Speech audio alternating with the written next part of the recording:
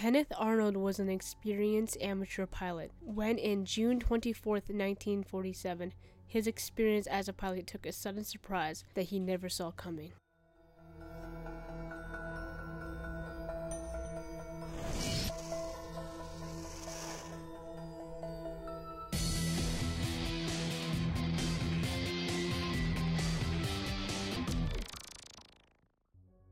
There was a $5,000 reward to locate the wreckage of a Marine Corps C-46 that had gone down near Mount Rainier with 32 men on board. Not wanting to pass up the reward, Kenneth took his plane that was designed for flying in the mountains and spent an hour or two searching for the craft. After finding nothing at first, he turned back around and was suddenly momentarily blinded by a bright light. He thought at first it had to be the sun reflecting off another aircraft or a flock of birds, but the light was too high in the sky and too fast for a flock of birds. He searched and found the sky was empty of any other possible explanations. Worried that maybe there was another aircraft in the sky that he might accidentally fly into, he opened his window carefully and looked off to the left. Another flash lit up the sky.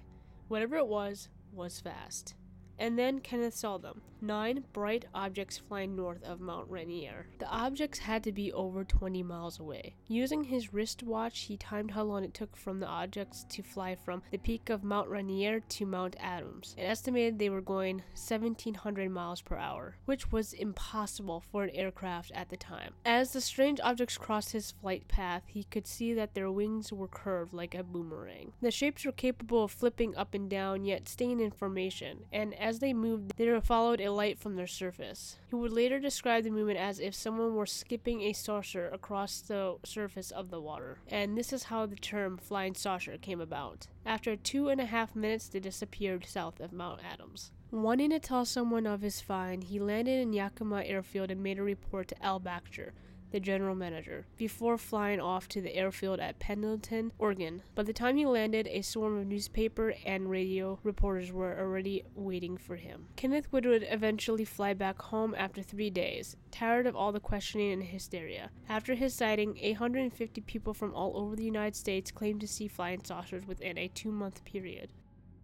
Now, there are many explanations of weird sightings, from mirages to experimental aircrafts. It all depends on the person who's reading the cases and what they believe, but I'm sure that Kenneth Arnold didn't believe any of the possible explanations and full-heartedly believes his own story. So here are a few explanations that others have claimed that he may have experienced. These are coming from the book Alien Abduction. Most of my research comes from this book for this case and will be credited so. Mirages. From the air over the mountains creating layers of different temperatures may have him seen weird lights passing through or objects nearby. Earth lights. With Mount Rainier being a dormant volcano, there are fault lines. With pressure building up in these areas can cause a burst of energy that appear as flashing lights in the air above. Missiles. Possible guided missiles being tested in the area. A flock of birds off in the distance can be another. And an aircraft. There is no possible aircraft that can reach the speed that Kenneth claims objects did, so this is hard for me to see as credible. What do you believe? I believe he saw what he did. An experienced flyer knows of these other explanations and would probably identify them, or at least I'd like to think so. Did you like this video?